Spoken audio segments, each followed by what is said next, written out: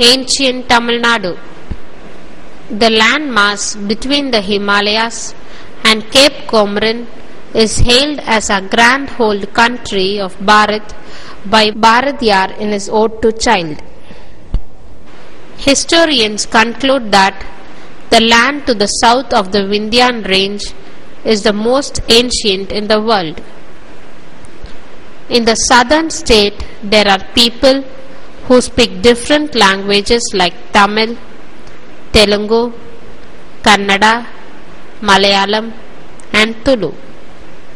The people who live in the south of Tirupati speak Tamil. Bhavanandi Munivar, the author of Nannul, describes Tamil Nadu as follows. Venkata Hills on the north, Cape Comorin on south, and the land between these two is Tamil Nadu. During the British rule, most of the parts of South India was called Madras Presidency. After independence, the state which had Tamil as its language was separated. Arinyar Anna, the then Chief Minister in 1967, named the state as Tamil Nadu. The Tamil we speak can be appreciated as Senthamil, Painthamil and Muttamil. The national poet Subramanya Bharatiyar sang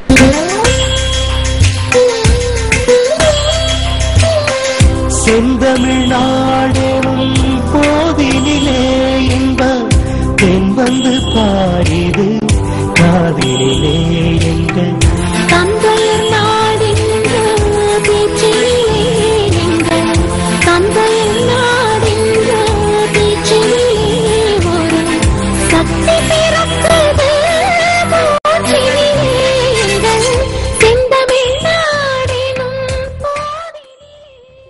Tamil Nadu was ruled by the descendants of Chera, Chola and Pandya, who were called Moovendars during the ancient time. The southern part of South India was ruled by Pandyas, west by Cheras and northeast by Cholas. The prehistoric Tamil Nadu. Before prehistoric period, the Indian Ocean on the south of Cape Comorin was a landmass. It was called as Kumarikandam. The river Faruli ran on this landmass, which was 8 to 10 times bigger than South India. There were wide ranges of mountains. It was said that the land had sufficient rain, dense forest, civilized people and efficient kingdom. That kingdom would have been the ancient Pandyan kingdom. 3 Sangams. The capital of Pandyas was then Madurai. Tamil Valarthu Thalai Sangam assembled there. The Pandyas ruled over the land with Kabadapuram as its capital. This place was left over after the tsunami in which then Madurai was taken away by the sea. In Kabadapuram, the poets gathered and had the second Sangam. That city also became a prey to tsunami later. Then the Pandyas ruled with Madurai as their capital. The last Sangam was held in Madurai Muttur. It was known as Kudal as the Pandya kings patronized the poet and held research on Tamil. It was believed that the first, second and third Sangam helped in the development of literature and Tamil flourished under the leadership of Pandyan kings. These Sangams would have been for a long time. The continent Lemuria. The conditions were favorable for the growth of living organisms only at Cape Comorin which was submerged after the tsunami. Because of this, the evolution of man would have taken place then. The language spoken by those people was the basic of Tamil language. The researchers believed that those were the ancient Tamilians. People who live on the southern part of the landmass are considered as the ancestors of the people of Cape Comorin. There was a big landmass connecting Africa and Australia, which was called Lemuria after the name of the monkey lemur. It was believed that human beings evolved from the lemurs. The language of the people was ancient Tamil. The land where their descendants lived was called Tamil Nadu. Historic period. The historic period of Tamil Nadu began from the Sangam age. Sangam age is a period during which the poets of the third Sangam joined together and did research on Tamil. This period lasted for 400 years, from BT 200 to AT 200. Some consider that it was between BT 300 to AT 300. The Sangam literatures, what we got now, are Ettu Thogai and Pattu Pattu. The poem in these literature were written by Kabilar, Paranar, Avvaiyar, Nakirar and hundreds of poets. With the help of these, we can understand the civilization, customs, culture and political life of Tamilians. Tolkappiyam, which was a pride to Tamil literature, originated before the third Sangam. Tamil literature would have developed a few thousand years ago. It was a pride to Tamil that Tirukkural, which was hailed by all the religions, originated during the Sangam age.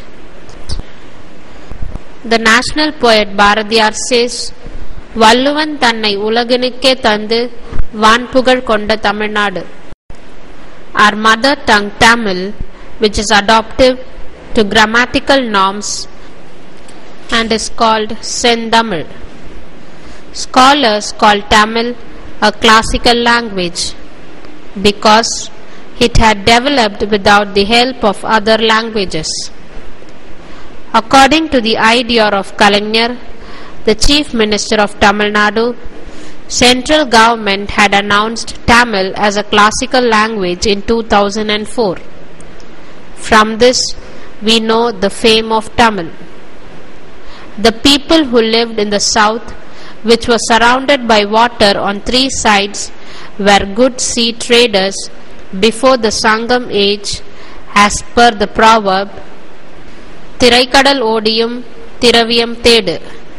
The language Tamil is abundant with words like Navai, Kalam, Kapal, Thoni, Vodam, Padagu, Teppam and Kattamaram, which are used to denote the mode of travel at sea.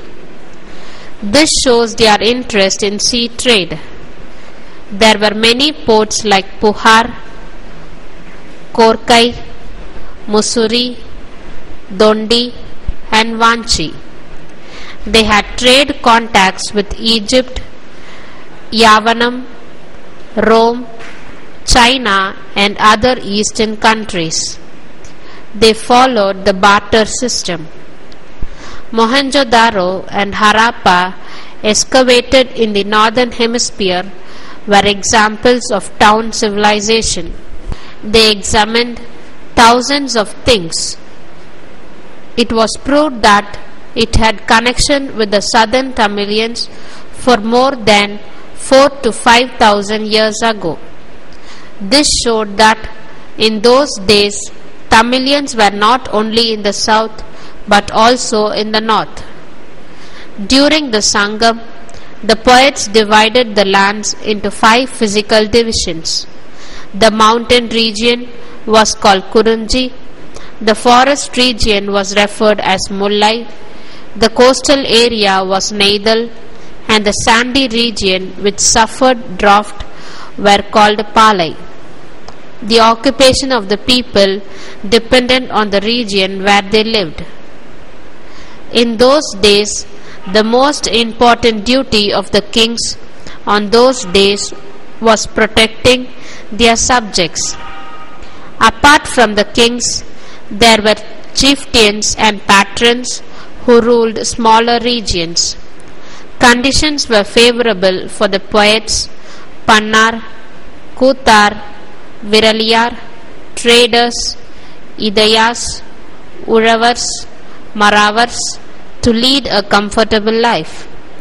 Agriculture was honored as it provided food to all.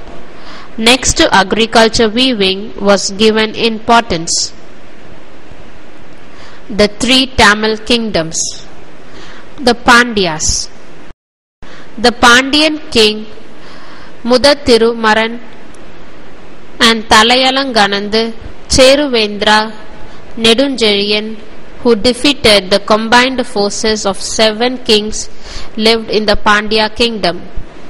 The one who played an important role in Silapadigaram by saying, Yano Arasan, Yane Kalvan, I am not a king, I am the culprit, and established truth, was also a renowned Pandya king. The Cheras. The famous Chera kings Imayavaramban, Nedunjeralathan and Silambu Pugarcheran Senguttavan reached the Himalayas and hoisted the Chera flag. The Cholas. The famous Chola king were Karikal Peruvaladhan and Kilivalavan. Karigalan, who ruled over 2000 years ago, conquered Elam. He made the captives build the bank of river Kaveri. Kallanai, which exists even today, was built by him. This famous king was called as Karigal Peruvaladhan. The famous kings of the medieval period were Rajaraja Chola and Rajendra Chola. They conquered not only the north but also Java and Kadaram. The 7 chieftains were called as Kadayelu Vallalgal.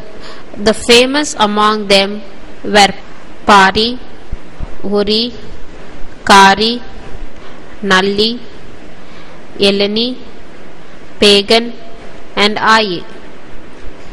Pirapukkum Yella Uyirkum Chirapova Cheidoyil Vetrumayan.